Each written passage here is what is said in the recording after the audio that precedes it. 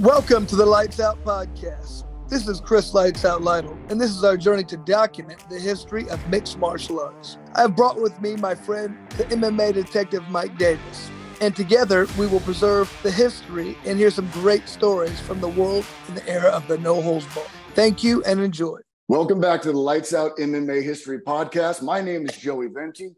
With me is Mike Davis. He's the MMA detective. I'm the broken down old fireman, and we're going to break down another chapter in the book of MMA history. This episode's special to me because his career was special to me. I had a front row seat from his undocumented fights in high school gyms to his world championship belt.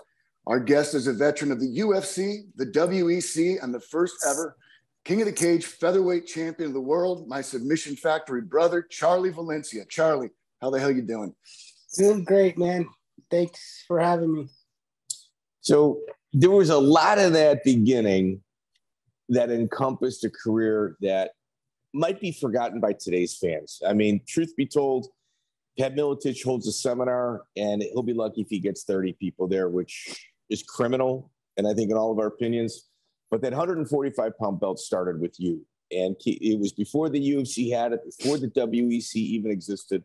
The only place to become a world champion, at least here outside of Japan, including Canada, was King of the Cage, and you wore that belt.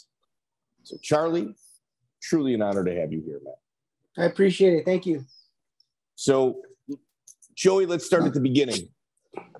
Charlie, you don't seem like one of those guys that has a lot of street fights. Like, you're the guy that's always kind of leaning into like altercations. What gives you your start in mixed martial arts? Wrestling. I mean, just competing. And also at that time, when I graduated high school, I wrestled a little bit in college and didn't want to wrestle anymore, to be honest. But things started falling into place in a sense where after high school, I didn't want to wrestle again. And then they came up to me and they're like, okay, come and wrestle. Just wrestle one tournament. And then I'd go wrestle that tournament and I'd take first. And then I was drawn back in again to the competition life. And then after I wrestled at East Los Angeles Junior College for 2 years, I ended up saying the same thing. I don't want to wrestle anymore. And then I went to go visit a friend of mine at Fresno State. And then I had classes by Monday at Fresno State. So then I was drawn back into it again. Stuff like that. And then after my career was done with wrestling, I think just the next natural move was just to move into mixed martial arts because we were already doing that. Of course, Larry was my high school coach. Larry Landless. Yep. Was my high school coach. So we were already kind of like dipping into it a little bit without even knowing what we were doing. We wanted, we would get in with our gis, tops, just like sambo at wrestling practice.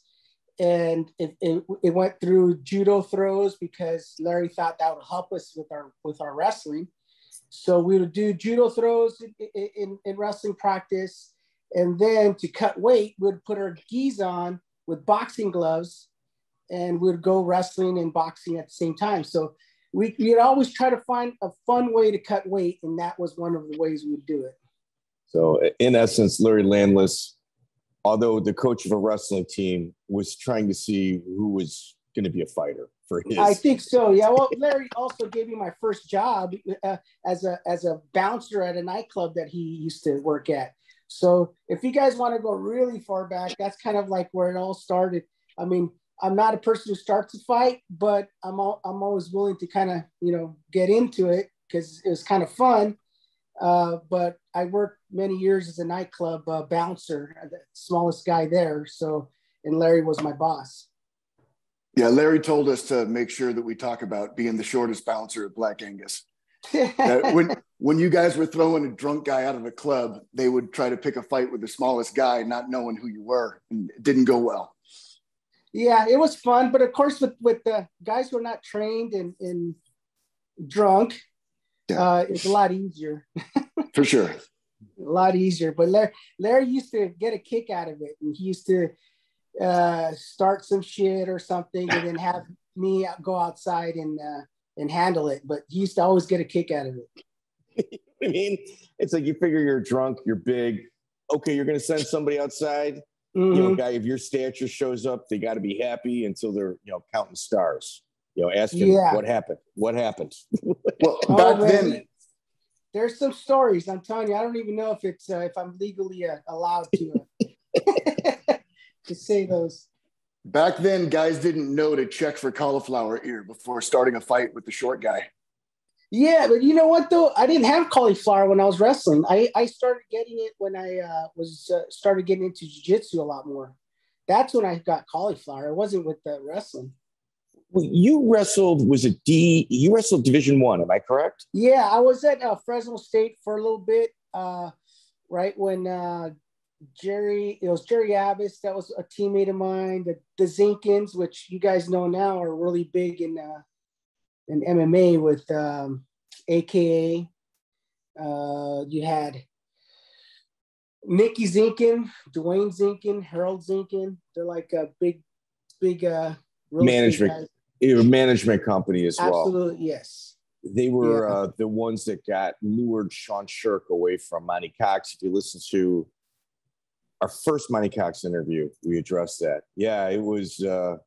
They were real plugged with the UFC as well. Like they had a real good relationship until they got a champion, and then it just kind of went downhill. Yeah, they were big. They're still wrestling a lot. Big fat wrestling family up in the mid Central California area. Central California. Okay. Yeah, so they do like if I'm not mistaken, I think they kind of own like the Save Mart and all these mini malls there and stuff. I think the story went where they their grandfather was the owner of Universal Weights. Oh wow! And yeah, so he ended up selling that to whoever for millions of dollars, and just they made their money from that, and they got into real estate. So that's the whole thing. But anyways, I was at Fresno State, and my wife, which was my girlfriend at the time, got pregnant. So I came back home and got a job. Really? Mm-hmm. But at Fresno State, I got my black belt at judo because I wasn't eligible to wrestle at the time. So I wanted to do something. So there was a judo team. So I decided to join the judo team. And I got my black belt there, and I came back and raised my family. Started raising my family. Would you say those upper body judo holds and throws elevated your grappling game? Not necessarily. I think my wrestling is what did it. I used to wrestle at East LA Junior College.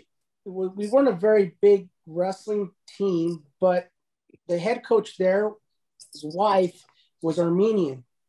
So I don't know what they were into, but they would get wrestlers from Armenia or Europe, for that matter, and try to get them citizenships, right? So they would bring them into the wrestling room, but these were not just ordinary wrestlers. They were silver medalists in the Olympics. They were world champions. These guys were the cream of the crop coming from Europe, trying to get citizenship or get a job or whatever it may be.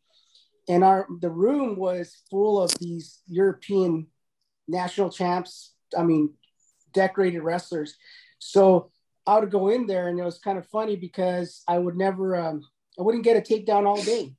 All day I wouldn't get a takedown. I'd get my ass handed to me all day and would not understand. There was times that I would get my ass kicked so bad that I would go, I gotta go to the restroom, and literally go to the restroom, fucking cry my ass off, and then go back in and get my ass kicked some more.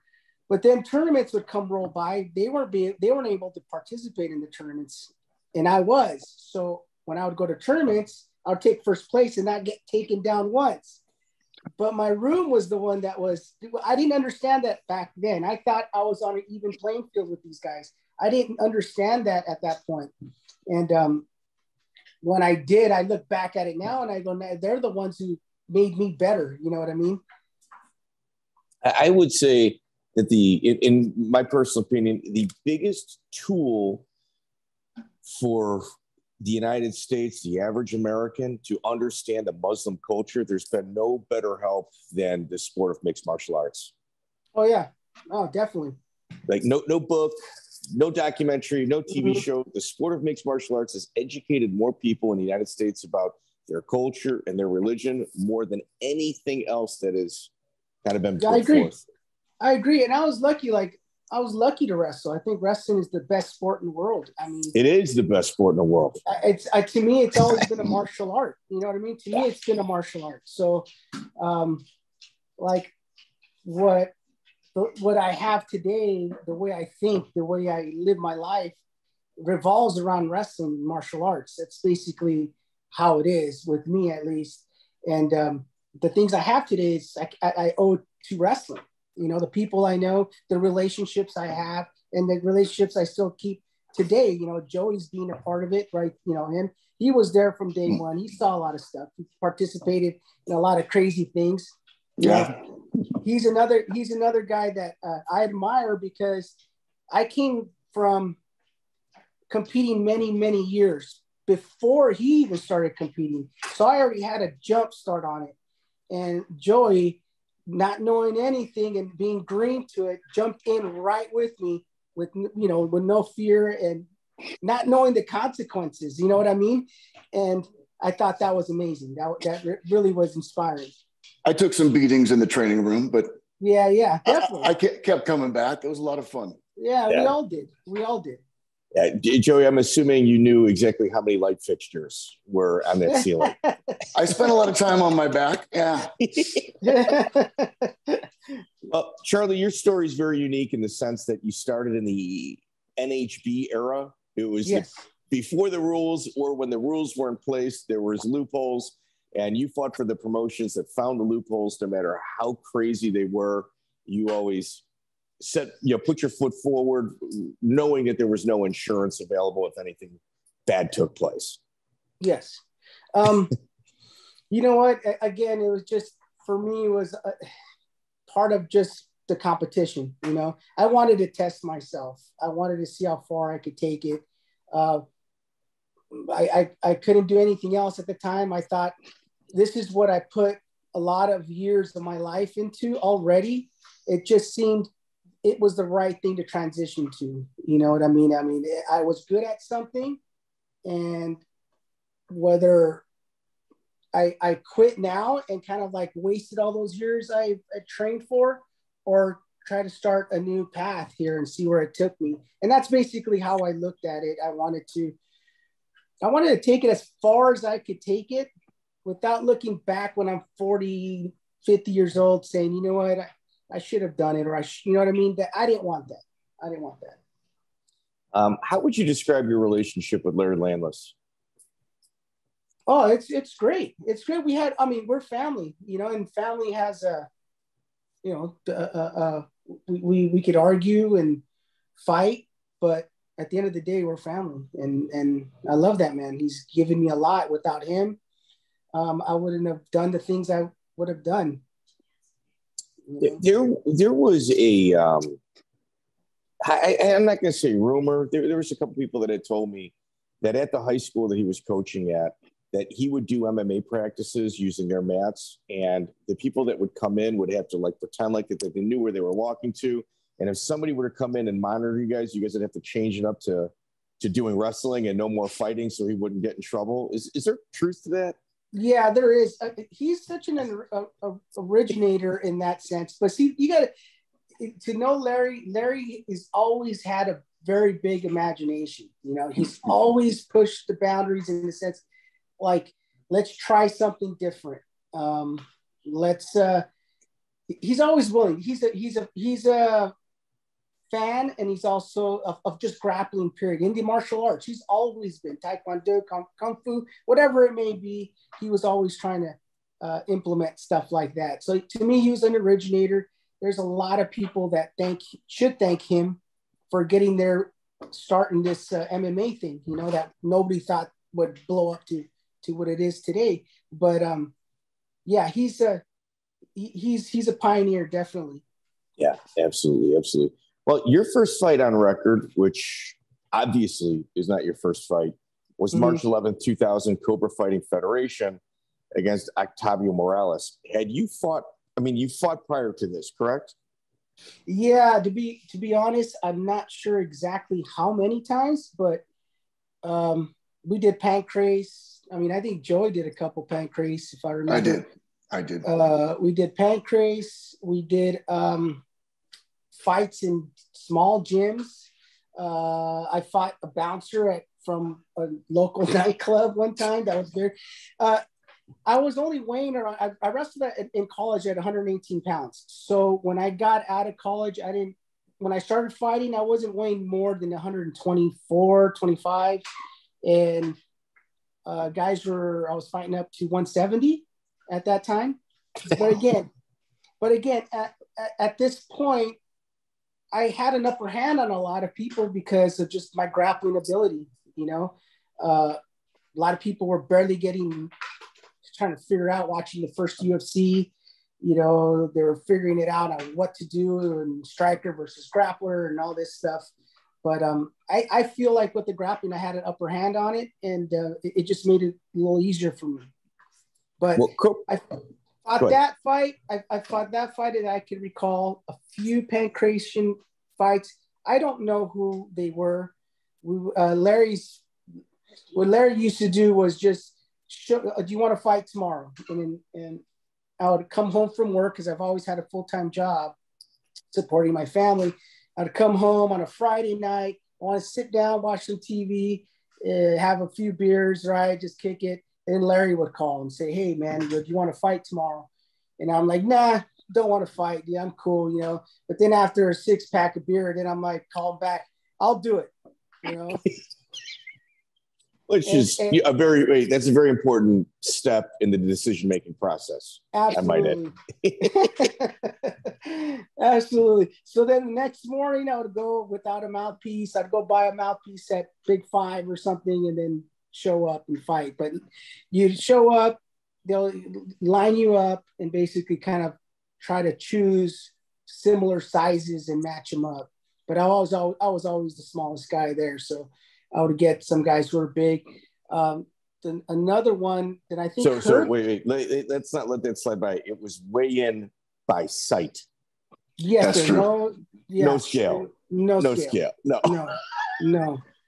Very important. It was honor system. It was, and there was no honor in the system. I'll tell you that. That's true. But I fought also Victor Hunsaker. I think he was a neutral grounds champ at the time, and he was about 170 pounds maybe. And one of Larry's show, and I think that was one of Herb Dean's first reffing assignments. He ended up, the rules were at that time was if you didn't get knocked out, if you didn't get submitted, it's a draw. It's a draw. Yeah, so that was kind of common across the entire country. Yeah. But let's stick with the Cobra Fighting Federation. So Cobra Fighting Federation is kind of got one of those legendary type feels. Joey, would you mind opening up a little bit about what you know about that event? This card in particular was the craziest MMA show I've ever been to. The main event that's not listed on SureDog was an intergender championship with a 240-pound lady versus a visibly drunk man. At one point, a couple of guys in the crowd get in a fight, and Mark Hall jumps in the ring and says, we're going to get these guys contracts and mouthpieces. They're going to fight next. And they put them in the ring. Now, was it staged ahead of time? Maybe, but that was the feel. My best friend, Jimmy, and I, shout out Jimmy, we learned a valuable lesson on this night because we learned that you do not take your girlfriends to an MMA show at a casino if they're USC sorority girls, because these girls looked at us like we were the craziest people ever. Like, what is this shit you're into? And how did I let you bring me to this? So yeah, it was an educational experience just being in the show. And we had about 4 guys on Submission Factory on that card. So Charlie, this is the type of show where you have fought with wrestling shoes on, you fought barefoot. Belt buckles and cowboy boots often were the attire of the people fighting at the Cobra Fighting Federation. Yeah, it was fun. I got to admit it. I think those days were a lot more fun because it was so simple. You know what I mean? It was just two guys getting in there and fighting. Now as it got sanctioned and it just got a lot more complicated. No. Sometimes it's point fighting, I think, is what you're trying to describe. Well, no, I just like the fact that it's you and me, and that's it. And there's no doctors checking. Yeah, there's no. Yeah. It just was a lot easier. You show up and you fight and you go home. You know, that particular show I fought. I remember showing up. I mean, drove way in the hell out. I think it was Calusa Casino, if I remember. I don't remember. Way out in the middle of nowhere. So when you show up, I had to work on Monday. This is a Saturday. So what I always try to do is, and I started to manipulate the gloves. I had gloves on. Everybody else did it. It was bare knuckle. But I had to go to work on Monday, so I had to protect my hands. So what I used to do is buy those weightlifting, I don't know. Harbingers. The Harbinger gloves. Those, and then I would cut the little bar out that they had on the palm, and I'd open it. I'd basically just make my own gloves, and fought like that with shoes and gloves because I had to protect myself. But I remember right before then, Chuck Liddell came up to me, and I guess Chuck was kind of, in the wrestling community, kind of everybody kind of knows a little bit about each other. Standout junior college wrestler, Chuck Liddell. Yes. And he came up to me. He's like, you're going to kick some ass. I hope you do good. You know, this, yet. I didn't know who he was at the time. I really didn't know who he was. But I remember that conversation we had about being in that show, and then him later on doing so well in his career. So it was kind of nice to see. But is this Mohawk Chuck Liddell at this time? Yes, he had just started doing it. Yeah. Okay. Yeah. Tattoo on the head, Chuck Liddell, or no? I don't quite remember that though. But I was so focused into my fight that I was just kind of like, whatever, And I remember jumping in the ring. Yeah. I remember jumping in the ring and cigarette smell, smoke, cigars. I mean, you're trying to fight. You're trying to fight, and it's a casino environment, and people smoking big old cigars right ringside and everything. And I knew I had to fight. And I think the one thing I learned the most out of that fight was checking leg kicks, and I'm glad that I learned from that first fight on how to check leg kicks, because I couldn't walk for 2 weeks after that. I couldn't. I didn't check any leg kicks, so my leg was just beat up so bad that I couldn't walk for 2 weeks. And I remember after the second week, I was trying to bend my knee, and I could hear and feel the fibers tearing from my muscles, and I had to actually get it back to bend again. But ever since that fight, oh man, I've dedicated hours to checking, and that got me better at checking kicks, That's excellent. So Octavio Morales, you win by decision. Octavio went to train at Millennia after this. Was it during this fight or after? Do you recall? After. We ended up training together after. Yeah. His career went a different path, and I don't know, personal issues and stuff like that, but he was a good guy. I had no problem with him, and we trained together afterwards. I thought he was a lot more talented. I think he could have done something. In your Gladiator Challenge, which is your next fight, it's February 18th of 2001. I'm sure you've got some smokers in between there. Mm-hmm. Eddie Bravo described your fight with David Velasquez as potentially fight of the year. Oh, wow. Eddie did? Yes, he did. Well, that's nice for him to say that. The way I got into the Gladiator Challenge was because of Eddie. And we did a tournament, and again, we'll probably have to circle back to this, but I did not like going to submission tournaments. I wasn't a big jiu-jitsu tournaments, submission tournaments. So there was the Pan Americans that were going to come by, right? It was that weekend, I believe. And my cousin, Joe Camacho, was a jiu-jitsu guy. We could circle back to that because that's how he started. I got him into MMA, but he liked jiu-jitsu. I'm more of a wrestling-based kind of guy. And let me interject. At this point, the jiu-jitsu community was altering their rules against wrestlers. So the wrestling community, there was, you got two cousins. You got the jiu-jitsu cousin, you got the wrestler cousins. You guys are brothers, you're blood brothers, but you like to fight each other. And when the jiu-jitsu community at this time started altering the rules, the wrestling community took great offense to it. Oh yeah, I did. And I literally stopped going. I did not want to go to any submission tournament, jiu-jitsu tournament, and pay $70, $80 and not be guaranteed a damn match. I go on the weekend, go to a wrestling tournament, pay $10 and wrestle in all styles. So to me, where was my money best maxed out?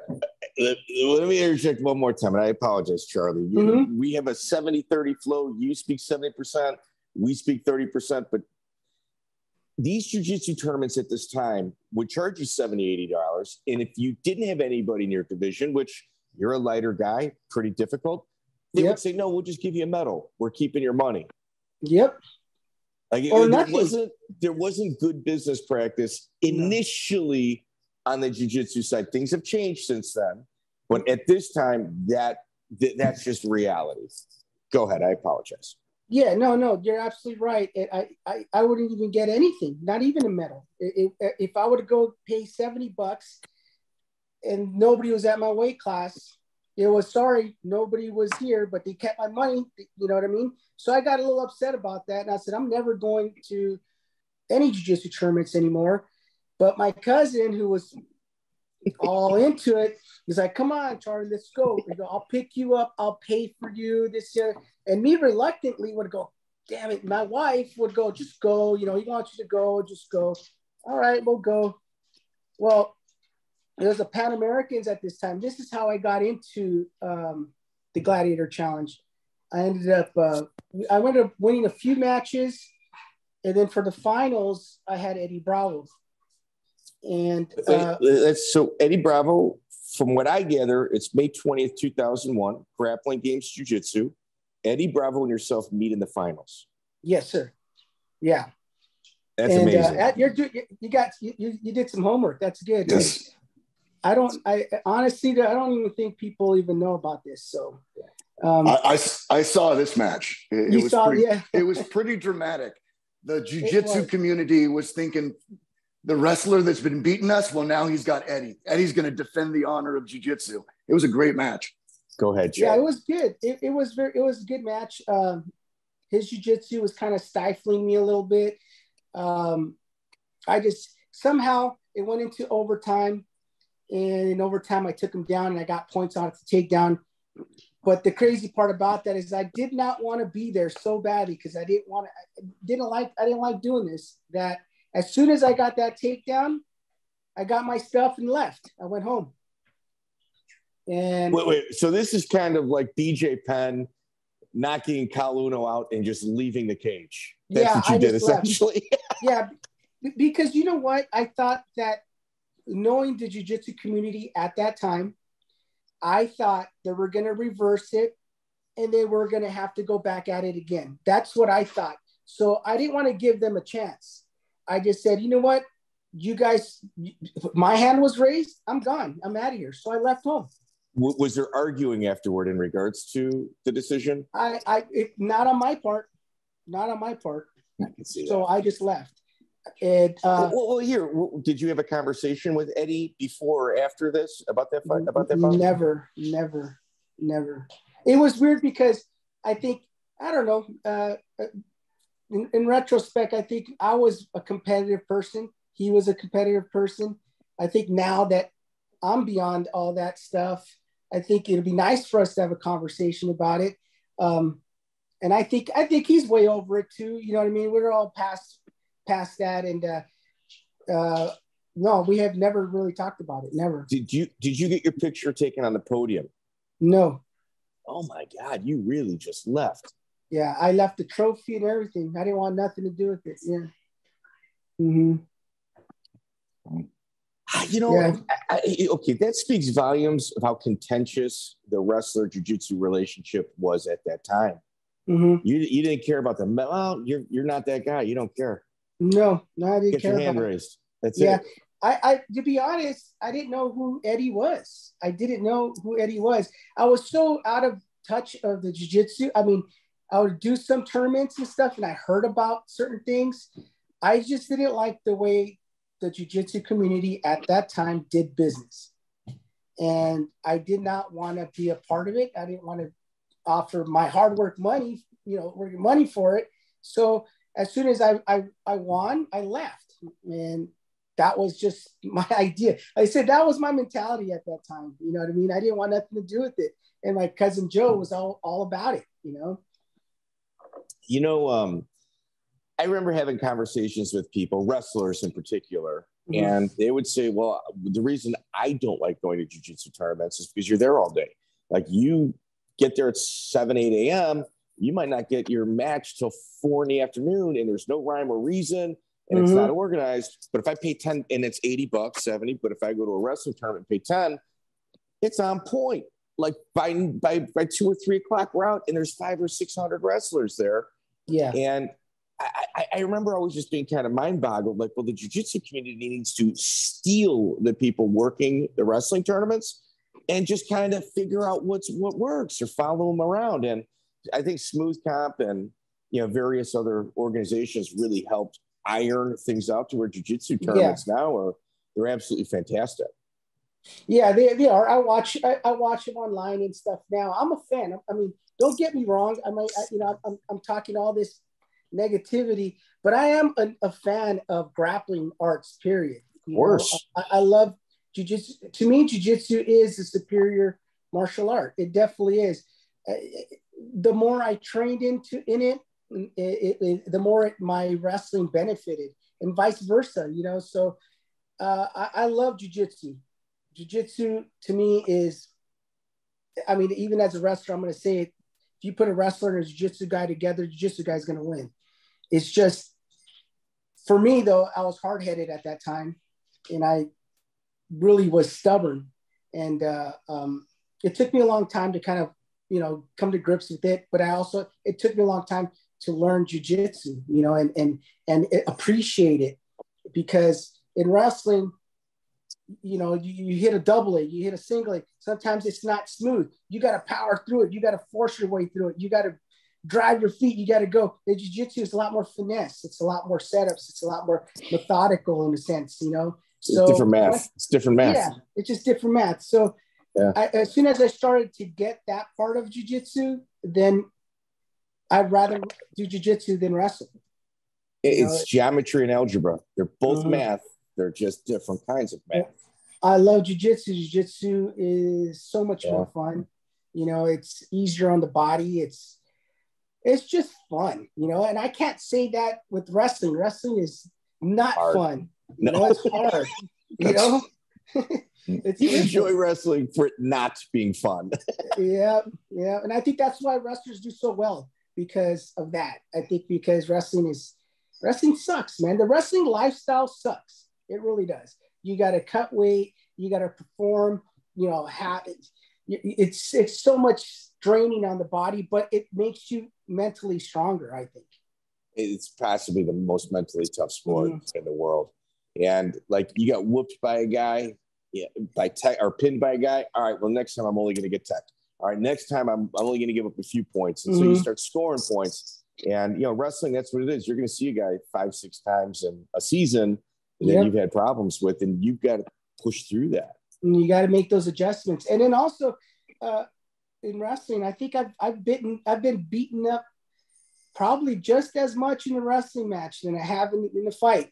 So depending on what kind of person you're wrestling, and some of those Midwestern guys coming in and they're just snapping the shit out of you, throwing their forehead in your face. They're coming at you hard. Not much technique, but yet they're just fierce. They're just on you. They don't let you breathe. Man, there's days I'll wake up on Sunday after a tournament. I can't move. It's really, that's how it is. Yeah. So Mark Schultz, in our Mark Schultz interview, he said, if you want to learn jiu-jitsu, the best way as a wrestler is to open up the rule book and look at illegal moves. They've even got little pencil drawings on how to do jiu-jitsu there. Yeah, that's true. That is true. Yeah. Because a lot of people, where wrestling stops, jiu-jitsu continues. Yeah. And it's fantastic. It's beautiful. It's awesome. Yeah. It's awesome. Yeah, I love, like I said, I love it. I try to get as much knowledge of it as possible. I admire all these these tournaments now that I see that the way they blend the wrestling and the jiu-jitsu, and is so it's bitching. It's bitching. I can't. It's amazing now what these guys could do now. It's like me watching skateboarding now. Like when I was a kid, I used to skateboard all the time doing ollie, and if you ollie, man, that was a big thing. Now these guys are doing some crazy ass freaking moves on a skateboard. Same thing. They're just the way it's developed, the way it's just gotten so much more advanced. So in our Dan Henderson interview, he said he was finally glad to leave wrestling because he could learn something new, and it almost revives the burnt out wrestler. Yeah, it does. It does, because I could speak from that from a personal perspective here. Like I said, I was done wrestling. I really was. And if it wasn't for jiu-jitsu, mixed martial arts, it opened up another door for me. And it's something I've already had done for so many years. I said, it just seemed like a natural transition. It's what I was supposed to do, Cousins that like to fight each other. That's wrestling and jiu-jitsu. That's what it is. So I'm assuming you were a pretty big ticket seller, because right out the bat, you had some decent sponsors. AreYouIn.com was one of the people taking care of you.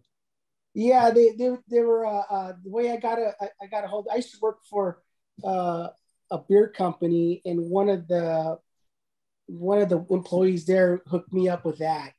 And that's kind of crazy if you think about it now. That was way before like MySpace and all that other stuff. I just wonder why they didn't, do as well. But it was basically the same idea. That's what it was. Facebook, MySpace. That was the whole thing. Yeah, they just didn't have the government funding. Probably, right. Or the database. Right. Exactly. So it was the same thing. Different podcast. It's a different podcast. Right? Yeah. On September 29, 2001, Bobby Gamboa is on a team punishment, and the Cobra Fighting champion is your opponent, and you're fighting tough guys. Nobody's in your weight class up until this point, and Gamboa was a tough opponent at 55 to 70, wherever he was, and you're coming in at under 135 pounds. Yeah, I was still under 130 at that time, I believe. That's nuts. And so I would never have to cut weight. It was not an issue. Weight was never an issue with me. The first time I fought Bobby, I don't know. I think I saw somebody slam. I think it was Tito slam Zinoviev, I think his name was, and knocked him out with the double leg. I think it was Frank Shamrock. I think it was Frank Shamrock. That one. That's the one. And wait, real side note. We just talked about RUN.com. Igor Zinoviev, Jeffrey Epstein, personal bodyguard. No way. Yes, sir. Yep. Yes, sir. Yep. Damn. Yeah. Go ahead. Wow. I mean, you're making me put my tinfoil hat on, but continue, Charlie. I apologize. That's right. So I know he wanted to put, strike with me, and I was barely working on my Muay Thai at the time. And wait, I'll give you a bit. Let's, if you want to go back, let's just go back to the previous one, okay? Well, this is the first one. Okay, yeah. Well, this is Bobby, but let's go back to Dave Velasquez, right? Okay. This is a funny story.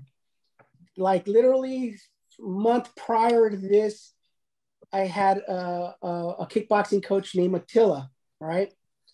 And he basically started to work with 1-2 kick, jab punch, jab cross kick. Very simple, right? So we got that combination down. And he's telling me throughout training camp, I want you to stand up, throw the 1-2, throw your kick, circle back, just basically give me basic striking skills here. So we're practicing this shit because we're supposed to implement this stuff, right? in the fight. So backstage before that fight, the doctor comes in. Well, let's just I could go all over the place with this, but first he goes and spies on Dave Velasquez. So he goes around the corner and he watches. Wait, who's he? Who's he? Your coach. Yeah, he goes and spies on him, right? And he realizes that he's hitting mitts like, I mean, this guy's fast. He's quick with his kicks and everything. So this whole time he's telling me, stand up with this guy. He circles back and I could see it on his face. And he looks at me and goes, Charlie, take him down. Lots of confidence. Lots of confidence in you. Yeah. And I look at him like, I go, what the fuck have we been working on? I'm like, really? He goes, no. He goes, take him down. I think you should take him down. And I'm like, son of a bitch. I'm like, I'm going to stand up with this guy. I don't care. You know, stubborn already. But this one, that same fight prior to that, we get that medical check, right? Well, they end up finding I have a heart murmur, right? So this is how business was done at Gladiator Challenge at the time, or should I even say that? Or yeah, no, you're right. Okay. No, we've got some nightmare stories. They're still kind of doing that same stuff, truth be told. Well, the doctor comes in and says, hey, you can't fight. You have a heart murmur. And I'm like, I don't have a heart murmur. It's this first. So he checks me again and he goes, yeah, I could clearly hear it. He says, and I'm thinking, damn it. I trained. I drove all the way over here to not make any type of money, which is nothing really. It was like, I think it was like $500, $250 or something like that. And he goes, do you want to fight? And I said, well, yeah, I want to fight. So then they leave and they type up this contract and they bring it to me to sign, stating, if I die, right? I'm not lying. And my wife is watching me sign this shit and she's crying, right? And I'm like, don't worry about it. I'll be okay. I'll be okay. And I'm signing, just give it to me. I'll sign it, right? But basically the contract stated that if anything happened and I died, that I wouldn't hold them responsible, liable. And I'm sure their insurance policy would really cover that as well. Yeah, which was hilarious. I mean, I had, there was no way I wasn't going to fight. You know what I mean? But right. That's part of that one. But we'll get back to the Bobby Gamboa one. I finished him in like 37 or 47 seconds, I think, that first fight. And so you hit him with a big slam, mm-hmm. and he gets top position. Yeah, okay. I do recall that. I slammed him because I didn't know exactly what was going on at the time. When I took him down, I slammed him. I got on top of him. And I was working jiu-jitsu. Again, see, I'm trying to work the stuff into the fights that I was working on. So he rolls me over, he gets top position. I put him in my guard. And I'm thinking in my head, I'm going to start working some submissions that I've been working on in practice and stuff. And as I have overhooked on, I think I was overhooked on his right side because he's right-handed. So I'm overhooked on his right side. And I hear him kind of grunt, like he was in pain. So I'm trying to figure it out. So I'm hitting him in his head. And once I hit him in his shoulder, I realized he didn't like that. And I knew his kind of shoulder was out at that point. So I just punched him in the shoulder until he tapped. Mm-hmm. That was the first fight. Gamboa, to his credit, he knew his shoulder was out. He was Mm-hmm. in excruciating pain. He just refused to tap. He was just hoping it would change. Like, Gambo at the time is 14-3-1, so he's got a lot of experience, and he's not used to, when you got 14 wins and only 3 losses in one draw, which means, that probably it could have been a win. You don't want to lose. And for him to deal with that type of pain it spoke volumes of his character. Yeah, no, definitely. I mean, he didn't want to give up. That's why I had to punch him in the shoulder. He's a tough guy. He really is. He's a good fighter.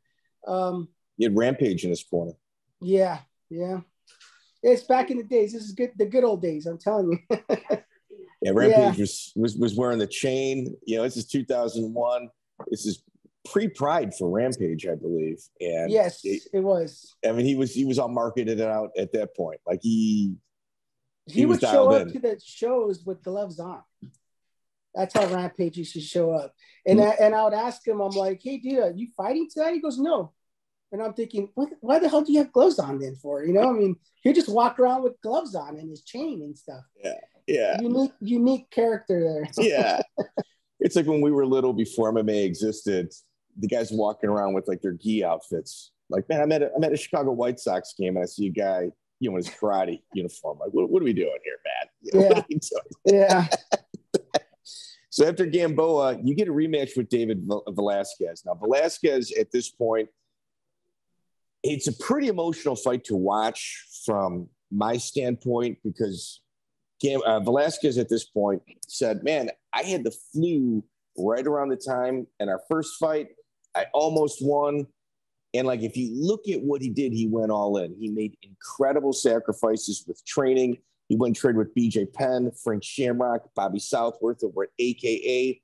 Like, it's the guy that looked at the problem in front of him, made incredible sacrifices. And then what happens? Well, again, like I was working a lot of my submissions at the time and starting to believe in them a little more and more. And I think I started to become a little bit of a smarter type fighter, instead of having to stand up and take damage or leveled up.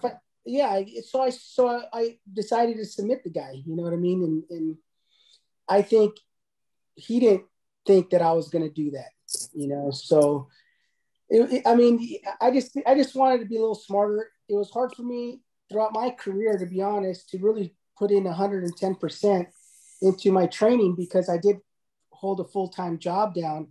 So and a family. So I only had time to get home from work, literally shower, go to the gym, work out for 2-3 hours and come back home and do it all over again. So I only had maybe a time to work out once a day, at the most. And if I was really tired, I probably wouldn't even go to practice. And so I had to start looking at different avenues on how to win without going into the third round or second round.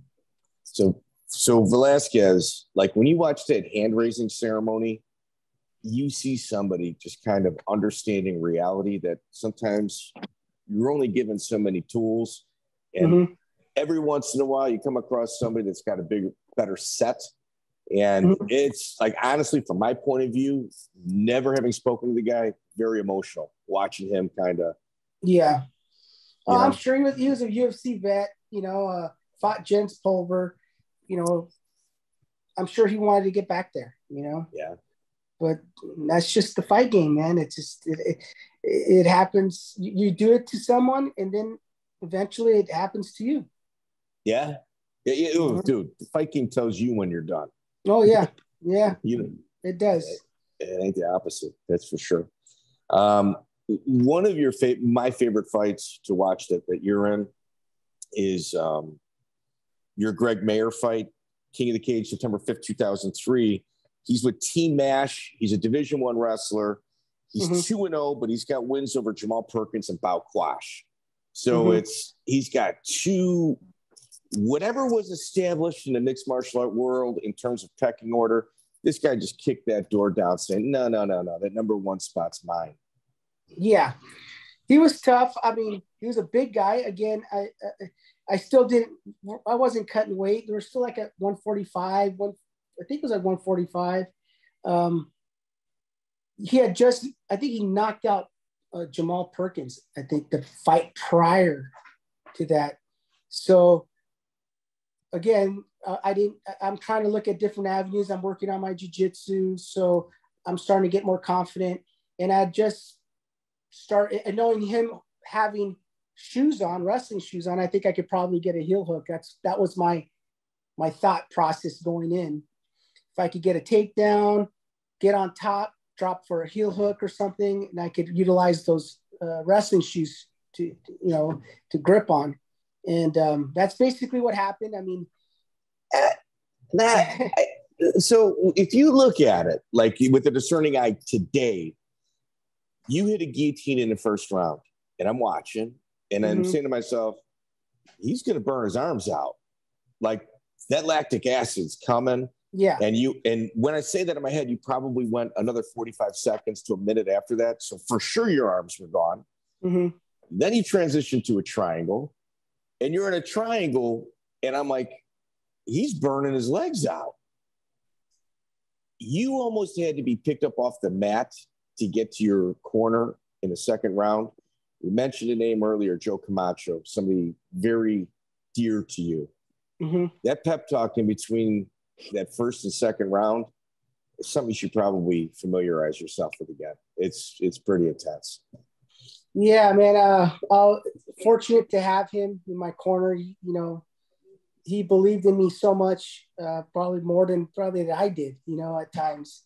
So it was nice to have him in my corner. And I don't remember, to be honest, that much on how, I mean, like I said, my training wasn't the greatest at the time, but I loved fighting. So even if I didn't train very hard for a fight, I still would show up, and that's just kind of person I am. But that's kind of like my downfall in my career, was that my conditioning, because of the lack of time I was able to put into, until probably later on, probably the tail end of my career, that when I decided to kind of go all in and start to train harder and make it a career, when I was able to make somewhat decent money. You know what I mean? How would you, let's talk about Joe Camacho. He comes up occasionally in our podcast, and we like to give him, the credit he deserves. Somebody that, might not have the name recognition as some of the other California guys, but his contributions to the early years of mixed martial arts in California is something that I think deserves some recognition. Oh, for sure, man. This guy, his mentality was just amazing on marketing. Like, for instance, if he was alive today, he would be such a great manager. He would be such a great he knows how to market himself. He knew how to social media, even before that was going on. And such a competitor. That's one thing that I can admire. This guy, he would fight literally a drop of a dime. I mean, just because he loved to fight too. He loved to fight. He loved to be out there. He didn't care. Losing was not anything big in his mind. See, for me losing probably devastate me for about a few days, you know what I mean, or a few weeks. I had to learn to lose and quickly get over it, right? So I could improve, get back in the room, and make adjustments. Joe was the other way around. Joe would freaking fight somebody and lose, and then the next day he's back in the room trying to get better. So to me, that was awesome to see, and it took me a long time to learn. And he already had it down. He knew the business. I took it personally. I took it like, if I lost, I wouldn't probably be in the room. It'll hurt me really bad. And it took me a long time to develop, to understand that this is just a business. This is a business, and I needed to treat it as such. So he taught me a lot. He taught me a lot. He definitely did. Joey, what about you? What was your experience with Joe Camacho? He was a great friend. I met him actually the night of the Cobra Classic. That's another reason that night was important. I had always heard that Charlie had this cousin, or his wife had a cousin that did jiu-jitsu, but I met him on the night of the Cobra Classic, and he was a really motivating guy. He'd drag you to the tournaments, and if you lost in your weight division, he wouldn't let you get back in your car. He would make you sign up for the open weight division. That's the things I remember from him. And yeah, he was a great friend, and a terrible loss that he died as early as he did. Well, I kind of like looking at the merit of somebody's character by the things that they don't tell you about that you find out afterward. He volunteered at the Man E. Moreno Foundation for At-Risk Kids. And there's people that I've never met Joe. I've never had a conversation with him, but I've done like a deep rabbit hole going into like his life. There were several people that regularly dealt with him that said they had no idea that he was constantly and very important to that organization and what it is that they did. Like, oh yeah, it's like, is it really a charitable act when you have to tell everybody about it? Probably not. No, he never. But did that's that, how man. he was. That's the kind of guy he was.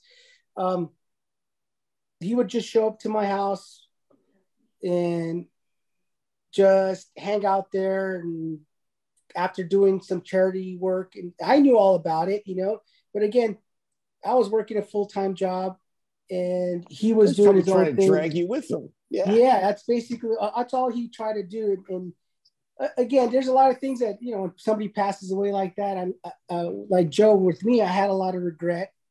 I think I could have been a better cousin. I think I could have been a better everything to him, because when he passed away, I think it was a great loss to the family, to my wife, because he loved my wife. They grew up together in the same house, and but the way Joe got into it was because of me. And I would go to Larry used to open up the boys club at it was a junior high, and it was just a room, and we had shitty ass mats, wrestling mats that were so shitty that like the particles will fall off of it and get in your eye or get in your mouth or something, you know.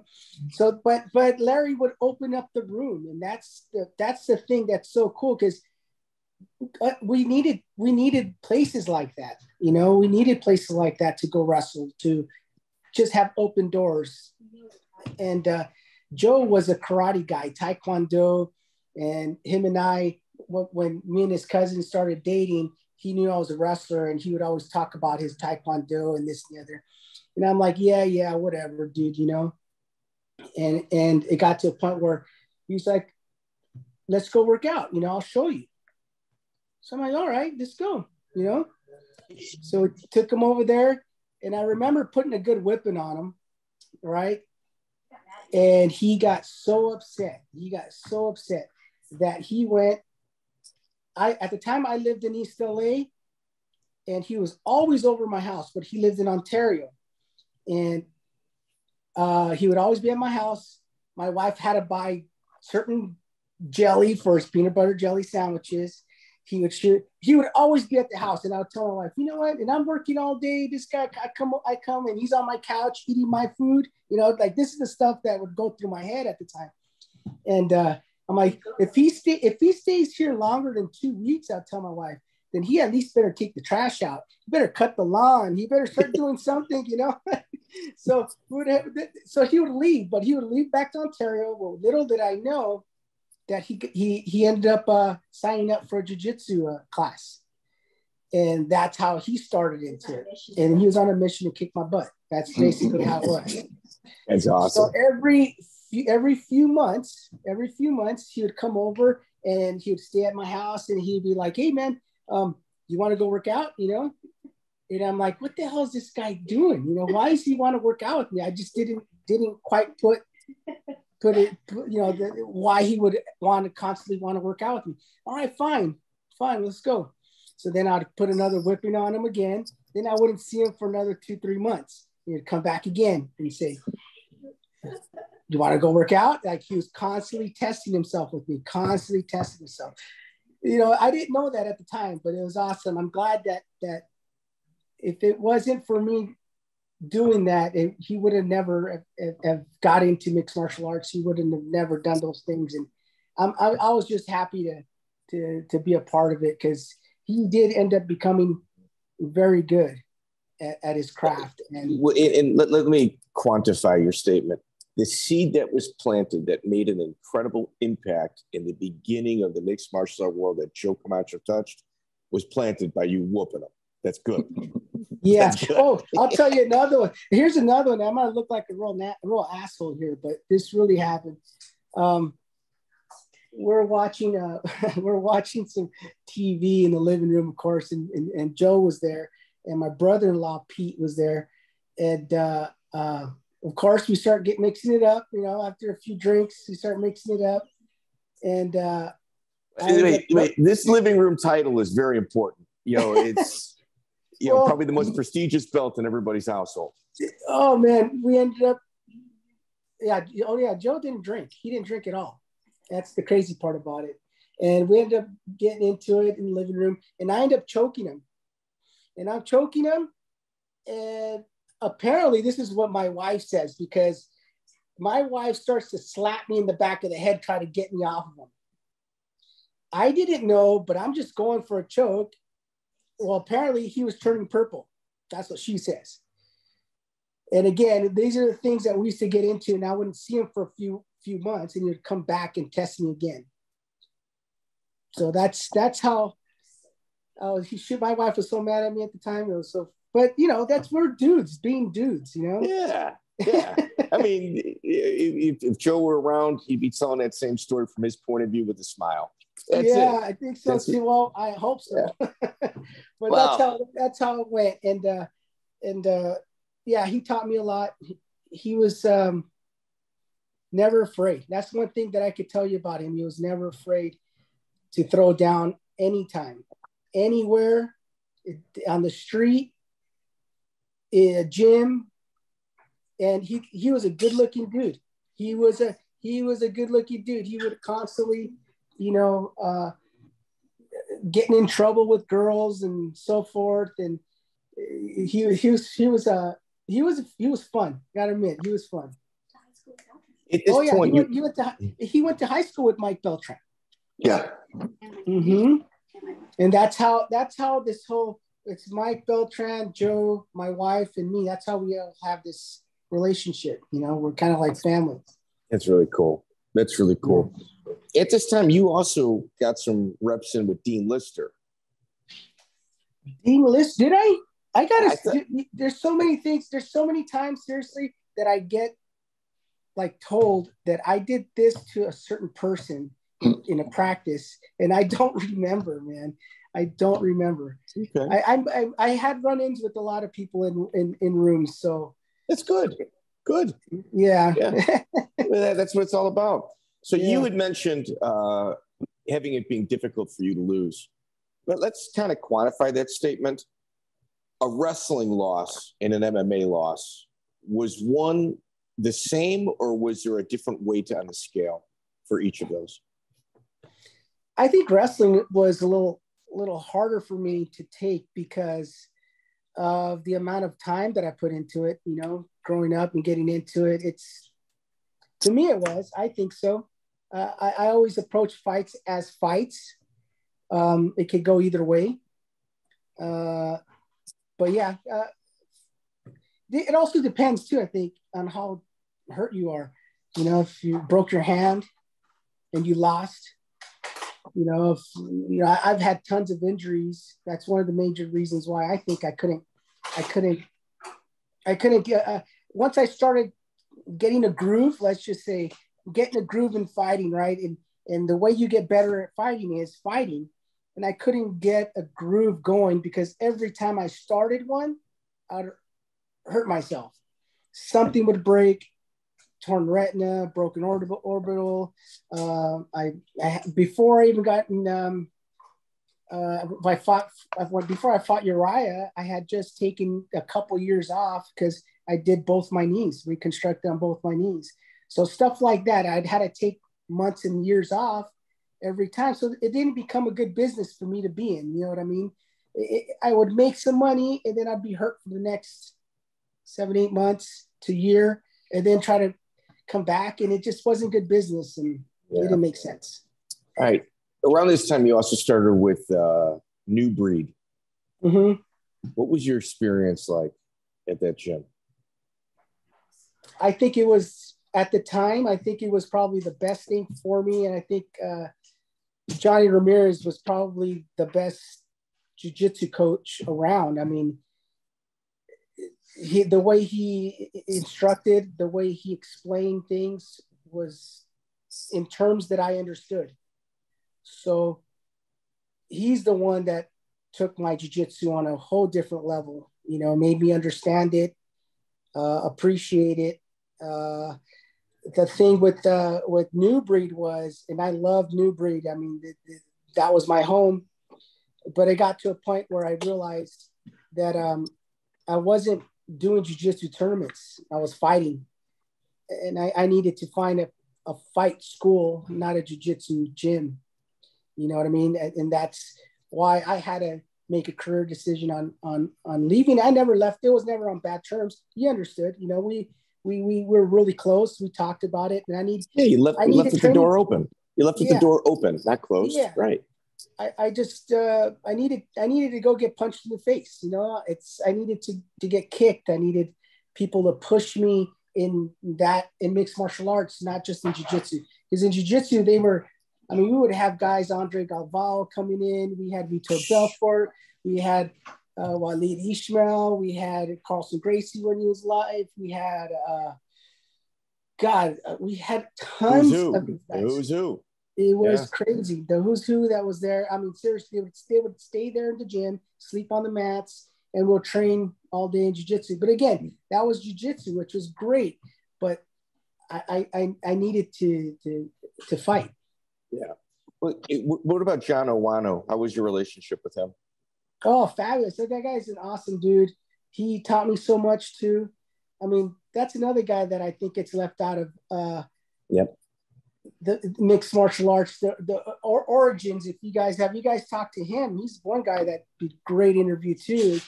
He developed the first Pride gloves, the first UFC gloves. I mean, gloves were King of the Cage. He really marketed his gloves really well. And it was funny because his gis are phenomenal. Yeah, his gis. I mean, he really innovator, you know. He would always give us gloves, different types of gloves to test in practice. So he would make gel gloves, like gel gloves, and you put them on, they were heavy. You would never really train with those suckers because you'd get KO'd real easy, but they were full of gel, like heavy, something that he would put in there. And we had those, we had Pride gloves, UFC gloves, King of the Cage gloves, Gladiator Challenge gloves. We had all these different types of gloves and he would just make them and have us test them. What about Eben Canchero? Oh man.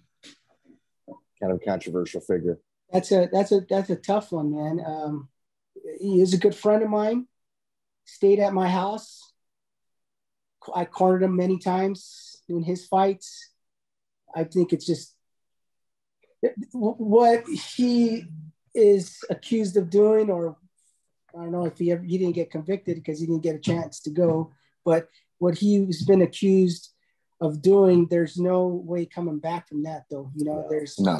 I mean, I hate to say it, he's a piece of shit if that, you know, and it's just terrible. When I found out, I was really, really upset about it, you know, and I'm sure because it hurt. Yeah. I mean, just let me quantify this. He was a very important part of the mixed martial art community, literally fought a who's who. Mm-hmm. Joey, you've got some experiences with him too, correct? He was pretty famous in Kauai. It was very well known if you ever vacationed on that island. And I went to Vegas with him for UFC. We were tight. And the guy that I knew couldn't have done the thing that he did. So how much did the concussions change him? So I just try to remember him as the guy from 2001 and not the guy at the end, because it's very sad. That's a good way of looking at it, man. Because to be honest with you, I didn't look at it that way. With concussions and so forth. I don't know if that even played a factor. Maybe I'm hoping that you're right, but I just don't think, it hurts. It hurts. Yeah. I can't really even say anything about it because again, like Joey says, I knew him a certain way, and the guy that I knew, he wasn't capable of doing that. At least I thought he wasn't. So I don't know. That's a tough one, man. Dude, it's real easy to make a blanket statement. Like you just said, piece of shit. And you know what? You're correct. I've got a guy, I don't want to mention any names, 20-year relationship. I mean, the guy has done more for me than anybody else in a mixed martial art world. And he got caught. He got caught looking at pictures. And it's like, you know what, man? I can't have you in my life anymore. I'm sorry. Yeah. Like, I think it's drugs or alcohol or some sort of addiction that's rotted his brain. But at the end of the day, I can't have you in my life. I apologize. Thank you for what you've done. When you're going your way, I'm going my way. I can't have that touch me. And it's a shame, man. It really is a shame. And the mind is it's a very tricky thing. It really is. You don't know what's happening to go down that path. You just hope that it wasn't always there. Yeah, right. and the way Joey said about concussions, I never thought about that. He's had a lot. He for sure had CTE. Yes, yes. He got caught with he admitted in a suicide note after he was arrested. I didn't know about that, but the Eben that I knew did exactly what I thought he would do, knowing that he wouldn't be able to live with himself. No. Travis Fulton is a name that comes up in this conversation as well. He definitely had a criminal element to him, not a very good person. His fight record is bonkers. Sometimes he intermingled, but at the end of the day, say what you want about Travis Fulton, he did the right thing in the end. Mm-hmm. Yeah. Mm-hmm. Yeah. He did the right thing in the end. People know your secret. You take yourself out. There is some honor in that. Whether you agree with it or not, there's some honor in that. I knew he wouldn't be able to live with himself. So when that happened, I kind of was like, it's Evan right there, Yeah. He was also clean and sober in his young days too. Like he didn't even drink. So the fact that he went off the rails on drugs, I think that also speaks to CTE. I mean, more than I do then, because I didn't know that. I was in Vegas with him, and he never even drank. But as he got older and as he got knocked out more times, he got more impulsive, and so went down a couple of very dark roads. That's a telltale sign as well of CTE or brain trauma. Yeah. Wow. It's impulsivity. Yeah. It makes me that kind of it makes it a little easier for me, to be honest. To kind of put that in perspective. I always kind of look at relationships. I know this is way off topic of you meet somebody, let's just say you pass on and you meet in the afterlife. Hey man, we crossed paths. It was really good. I say we do it again when we go back. And it like with people like that, because they've done so much with you and there was so much good. It's hard to say no, but you have to. Like you have to say, hey, dude, it's just one of those lines. You just you don't cross. You can't. You can't, dude. You can't cross it. And based on how you handled the relationship after that, speaks volumes of you. And would I trust you with my kids? Well, it depends on how you handle that relationship. Yeah, no, I had my kids, like I said, he stayed in my house where my kids were at. Ooh. So I mean, I feel guilty, sometimes in the past, I felt guilty, not now as much, but, for having him there, but I didn't know, if all this stuff, if that CT something that just makes me feel a whole lot better about the situation. Yeah. Let's move on. I mean, it's a heavy subject, but you know what, man? We're not dodging anything here. You know, there's no. Let's do it. You know, it is what it is. Mm-hmm. After Bobby Gamboa and your rematch, it was a unique way how that fight came together. Oh yeah. Mm-hmm. My buddy Dave Rivas was supposed to fight Bobby, and again, I had already had my 2 knee surgeries scheduled, so I hadn't been training at all. And again, I was really light still. It didn't matter. On the way to weigh-ins, my buddy David was having issues with the weight cut, and he was hurting real bad on the way up.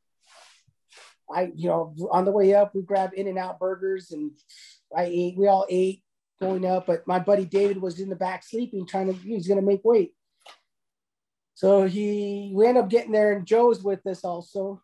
And Dave is like maybe a pound, maybe even less than that off, 145s. And he barely could get on the scale. And I don't know, Bobby was on this tirade. He was all pissed off. And David was, I'm on. He's looking down at the scale. He goes, I'm on. And they're saying, no, you're not. You're not. He goes, no, I'm on. And David is like he's really in bad shape. So then Joe comes up to me and goes, hey man, if he can't make weight, why don't you fight him? This is Joe. That's his mentality, right? And I'm like, hell no.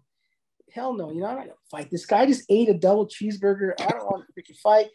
And then Bobby comes down pissed off, kicks the fucking the scale that Dave was trying to weigh in on, and brings his own scale and puts it on the floor. He goes, you don't make weight on that scale. You make weight on this fucking scale, he tells him.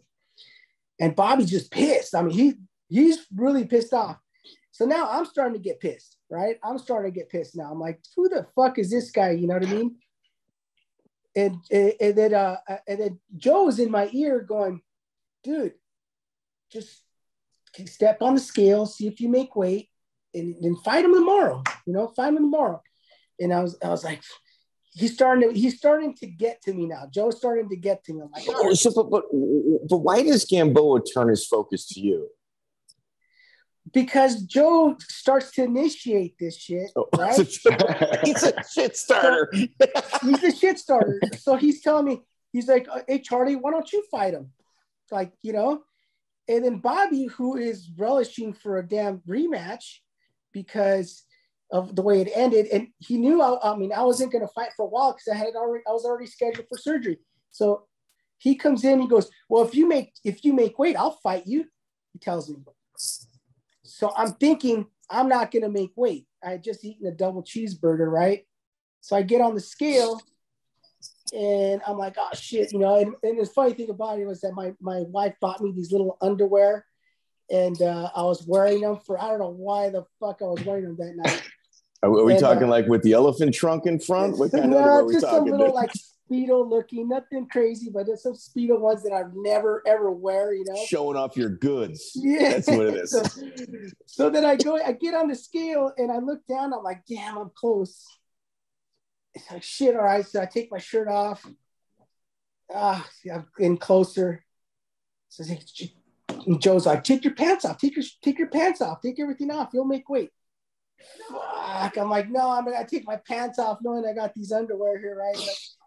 I take them off and I get on and I make weight.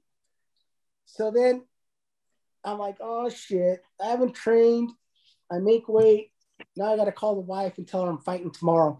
The next day I have a job interview at 6:00 down at Cedars-Sinai back in the hospital.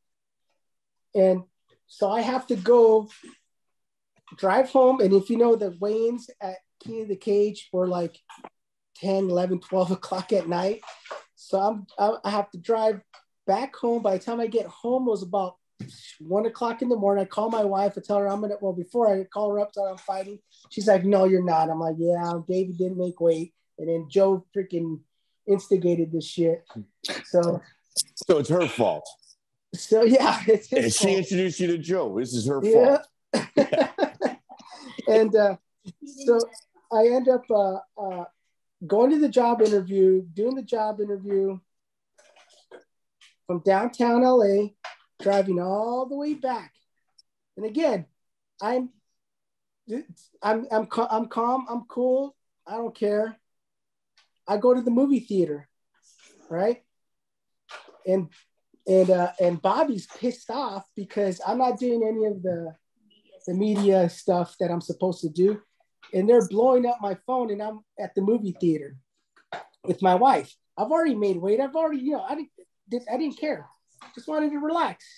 So I get back, and Bobby's pissed because I'm not there. Like, he didn't think I was going to show up.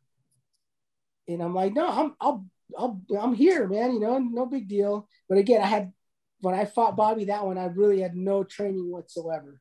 And I tried to prove a point again. He basically was telling me that whole time before, he goes, I know what he's going to do. He's going to take me down, and he's just going to stay on top of me. He goes, he's not going to want to stand up with me, he says. And so what I did was I stood up with him. That was my stubbornness, So you obviously win that fight by decision, but you also retire at this time. What took place that made that happen? Well, I got my 2 knees done right after that. And then in training, I broke my orbital bone. How does that happen? Okay, you know how you're in guard and you try to underhook the leg and go for an arm bar? Yeah. Well, his knee came right in my eye socket. Yeah.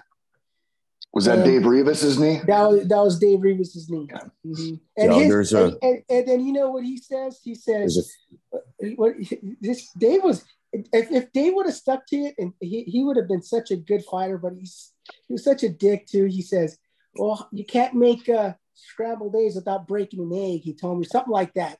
I don't know, something he told me that right after. And little did I know how badly damaged I was. In East LA, I had a garage underneath us, and I had matted it out, put a punching bag, and would always go in there afterwards and just train. And that's where it happened.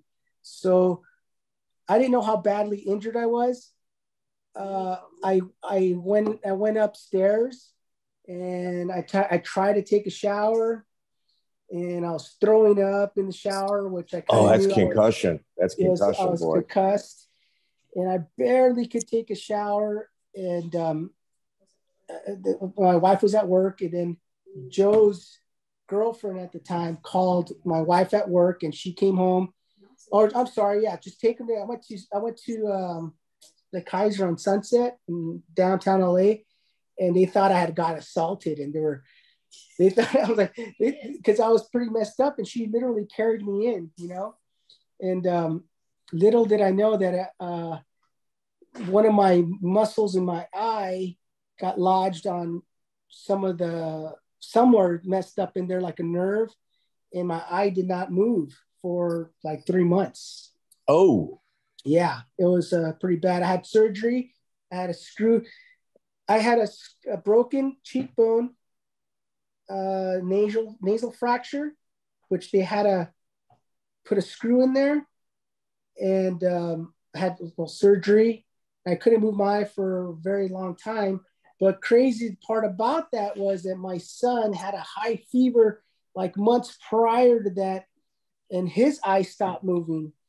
And I basically followed the procedure on what they did with him for me, and it worked. And I got a patch and basically covered my good eye and forced my bad eye to start moving again. Wow. Wow. Yeah. Reba's kind of one of those guys that I think he's underappreciated. Mm-hmm. And like you said, if he would have stuck with it, let's go through. We're at about the 90-minute mark. We're going to go through some of the people in your life. Let's start with Randy Velarde. Oh yeah, he was cool, man. Love that guy. Loved watching him fight. He could have been special, It's another. Robert Emerson. Yeah, he could have been special. I mean, unfortunately, what happened to him, crazy, right? I mean, you know what happened then when he got in that fight at the nightclub and had to get, I think, airlifted out of there. I think he stabbed, right? Was he stabbed? He got stabbed, yeah. See, and that's the thing. I mean, there's so many times you can get away with it, right? To find somebody who just does something like that. And he fought the guy, kicked the guy's ass many times, but little did he know the guy was stabbing him, multiple stabs all over his back and his front because he was on top of him, but he didn't feel it. Then he goes back into the bar, sits at the bar, and starts getting a little oozy and realizes he's just bleeding out. Wow. Yeah. What about your former roommate, Manny Tapia? Amazing man. My brother. That man is a great human being. Definitely. Monster in the training room. Him and I it would always escalate. We would always go, okay, we're going to go, let's go 50%. And then 50% went to 60, 70. And by the time the end, you know, we're already going to 100% swinging at each other, you know. We ended up. You're describing a friendship. That's what that is. Yeah. Oh, man. We would go in there, and one time we clashed heads and cut each other. I got cut over the eye. He got cut over the eye. But that's because we were just stubborn. We just wanted to go at it, and it escalated, and we start swinging hard, and we end up in the same emergency room. I've actually got a list of like what if fighters, like guys that maybe if they would have stuck with it, they could have done great things. Betis Mansouri is on that list. Yeah, but he's another good dude. He's hilarious. Yeah, good jiu-jitsu, you know. I went over Adrian Serrano. Yeah. You know, I think what happened with him was back. He had a bad back and still had surgery on his back. And I think that kind of pushed him to being more of a coach than actually fighting. Marcel Lauzado. Oh, that guy. That dude was a tough Brazilian, man. I mean, he built like a house. I mean, hips, probably, if not probably the best jiu-jitsu guy that I've rolled with that really blended wrestling with it, you know, and judo. He really was good at throwing, good at stopping takedowns, and a monster on top. That's me. Another guy that I don't think gets the credit he deserves, Saad Awad. Oh, yeah. He's a gamer too, man. That guy, he's a fighter, for sure, a fighter, and probably one of the coolest individuals you'll ever meet. Just a good dude. Just a good guy, man. I love. Let me close this window here real quick. Sure, take your time. I got the gardener somewhere probably out there. But yeah, Saad's a good dude. I'm glad that he kept fighting. He's one guy that's he's a big guy, tougher as shit, and worked his ass off in the gym. Do you remember Ray Lizama? I did, yes. Yeah, good left hook. Really good left hook. Again, just tough dudes, man. I mean, these guys are really, really tough guys, man. The millennia came out with a lot of good fighters back in the day, you know? I mean, and just so people know, who is he? Well, he's got to win over Ovich St. Preux, and he beat Fabio Nagao. He's got a 500 record because either he had a really brave manager or he managed himself and couldn't say no to a fight. That's who he is. Well, back in those days, man, I mean, there was no really like, when we used to train, we trained like we were going to fight. My model was always, you know, if I'm going to run a marathon, I train running, right? I'm running. If I'm going to train for a fight, I got to fight. So we'd take our little gloves, not that much padding, and we'd go rounds just like if we were fighting, and which was not good, of course, because you end up getting hurt a lot. But was the mentality back then. So we would be black eyes, cuts, whatever it may be, but that was part of it. Yeah. David Stepp. I didn't get a chance to really work out with that guy too much. That was a little way still before me. Yeah. Really? Yeah. Unless, again, I somehow, got in there with them. I don't remember. Did you get a chance to work out with Tony D'Souza? Yeah, well, Tony was my high school wrestling nemesis, let's just say. He was really. He ended up he won the state championship my year we graduated in my weight class. The guy he beat in the finals, I lost to him at Masters meet. And we trained, me and D'Souza trained as wrestling partners for CIF and Masters. And then we ended up training again at Millennia for MMA. But he's a big dude, I'm telling you. I stayed small, but everybody else grew up. Yeah, you've had a phenomenal career. We're at the 90-minute mark. We usually try to kind of wrap things up. Otherwise, too, okay, I've got that. You know what I mean? Like how your wife is going to yell at me through your Zoom, and I don't think it'd be a good clip, but I don't think it would be healthy for your household. Oh, no. You don't want Chris mad at you. It's terrifying. No, right? Trust me. She loves this. She loves this. She was a part of it the whole way. So like I said, sometimes I have to fact check myself with her because she remembers. Here, let's expand on that. You met your wife earlier before your MMA career even took I met her place. 7th grade. Let's talk about the ups and downs in a relationship and how somebody like her stuck with you the entire time, always giving you the foundation needed. Well, I mean, I wish it was always like that. But I mean, of course, having a full-time job, competing, going away later in my career, I would leave for months to go train. I mean, it's difficult. It'll be difficult on anybody. We've separated, we've gotten back together, we've fought. At the end of the day, the one thing I could say is that everything that made it so difficult in our relationship is what's making it so much easier and nicer now, if that makes sense. I think going through all that made me appreciate it, and I think sometimes relationships need some rough waters, some, and well, I think that's what makes us stronger. You got to experience the rain to enjoy the sunshine. Absolutely. And that's what makes us stronger today. So there's nothing we can't handle. You know what I mean?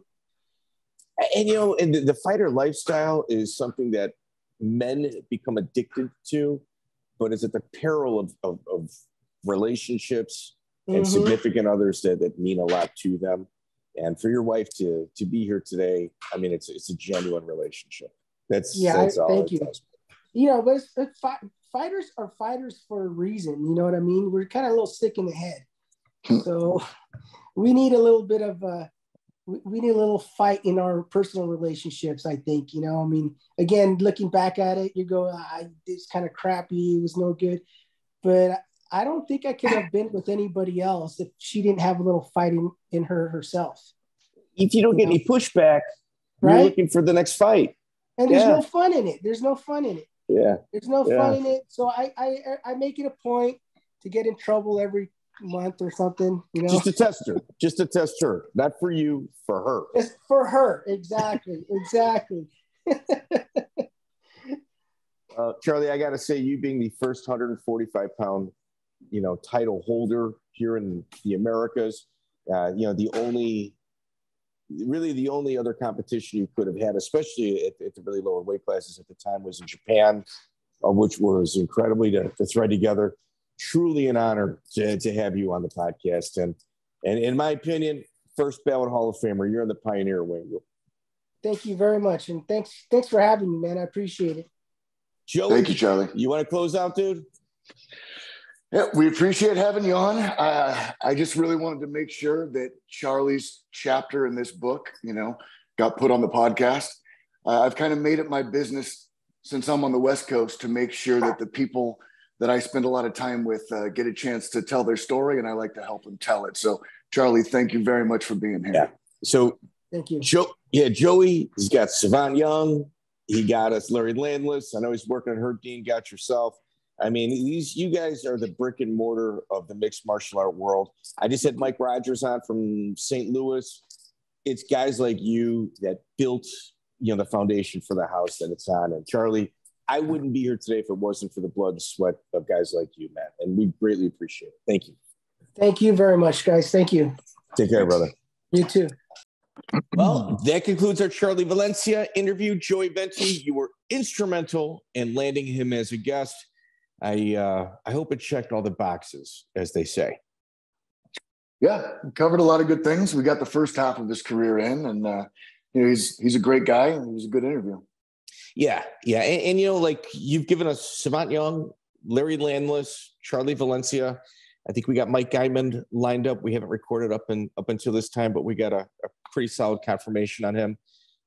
You're really kind of knocking out the millennia guys, as well as that little area of California that you belong to. I'm pulling some strings to try to get John Marsh. I think he would be a phenomenal interview. Hey, John Marsh would be really good. He's one of those guys with a reputation a lot like Joe Riggs, where as good as he was in the cage, in the training room, nobody wanted to mess with him. He's got a reputation of everybody had a lot of respect for him, and he's got some very crazy stories in Japan and in Russia. It would be awesome to get him to share some of them. Right. He's kind of a hangover from that NHB era with headbutts. And absolutely. He traveled internationally during that period. So like he literally dealt with different mafia factions from different countries. He 100% he did. And I think he started like in the neutral grounds days. So that was back in the NHB. And he had a hell of a career, and he's got even better stories. Yeah, that'd be a good one. So ladies and gentlemen, we're doing like, share, subscribe right now. I need a little bit of help on iTunes or anywhere you can leave a review. If you guys leave us 5 stars, no matter what you write, I'm going to read it here. We had 3 more recent reviews. Hands down, one of the best podcasts. That's from KJV Bible Reader. Best MMA podcast, great hosts and guests, great questions. This is for true MMA fans. That's from Subhunter84. And then DM11, great show. Y'all keeping history alive and some great stories out of your guests through the good and sometimes tough questions. And you're also very thorough research, the Sherlock Holmes of combat sports. Appreciate that.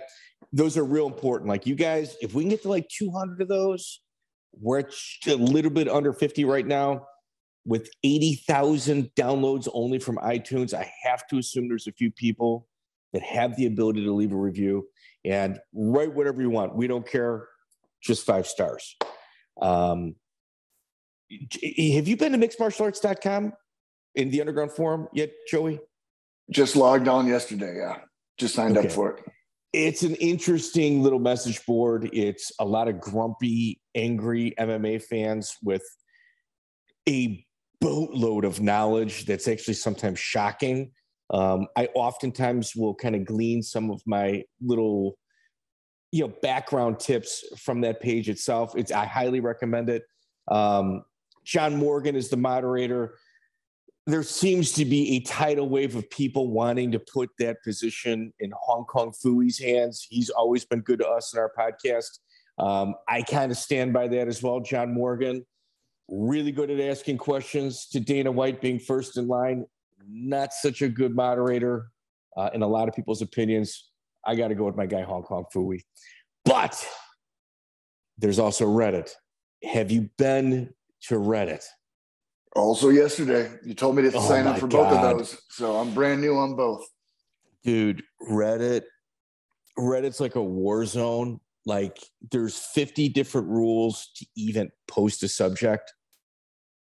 And all they do is figure out how to disqualify your subject. So there's only like 3 people posting tons of topics. And then you're allowed to comment on it, But if you ever want to contribute, going, hey, what about this? This is interesting, dude. It's not a place where I'm really good at, and it's a place that I know is important. There's a guy, Six Demon Bag, that posts our stuff, somehow gets it through the goalie, and whenever he does that, we see huge amounts of traffic coming from there over to our site. So if you guys are over on Reddit, I can't do it, but it certainly helps. That is also really good. So Joey, Charlie Valencia, first 145-pound champion.